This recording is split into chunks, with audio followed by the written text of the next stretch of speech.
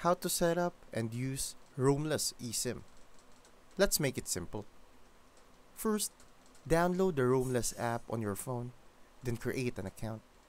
From there, choose the country or region you're traveling to and buy a data package.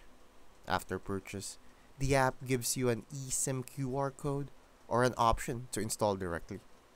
Just go to your phone settings, mobile data, add eSIM, then scan the QR or follow the app's install prompt.